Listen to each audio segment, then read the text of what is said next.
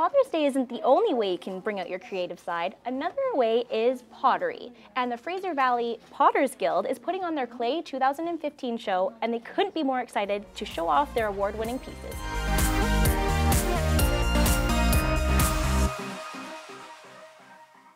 The art of pottery has been around for what can be dated further back than 5000 BC.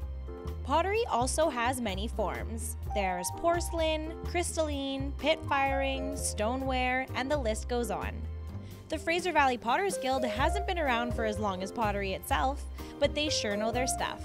Putting on their annual clay exhibit, the Clay 2015 show, is filled with some incredible handmade pieces. It's for the experience of showing our work and having not just our co-workers appreciate it. It makes us feel good. It makes us stretch ourselves into other realms. What makes these potters just as happy showing off their work is the process of creating them. For many of these artists, the part of making said pieces becomes very emotional.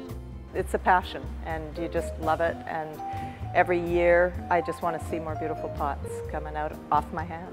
I work toward real elegant, sensual lines. I think there's a lot of the human form in my pots, whether they might just be vases or bottles or platters, but they all have curves. You know how beautiful a pregnant belly is with that life from within? That's what I want this kind of feel to be in my pots.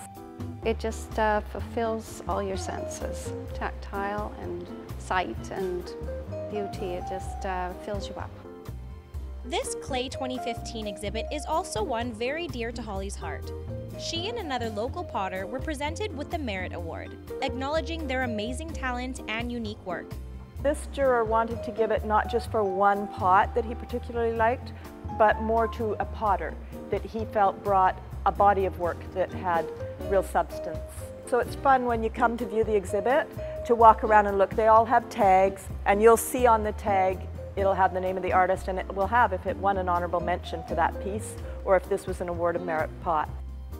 These potters are very excited about one particular part of the exhibit, the mug wall, where you can come, pick and choose, and purchase a handmade mug of your choice. So you can come in and you can select a beautiful handcrafted pottery mug and buy it right on the spot.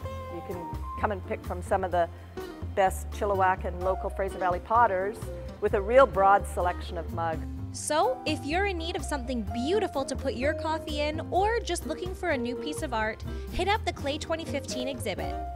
At the Chilliwack Cultural Gallery in Chilliwack, I'm Alexandria McFarlane for Go on Shaw TV.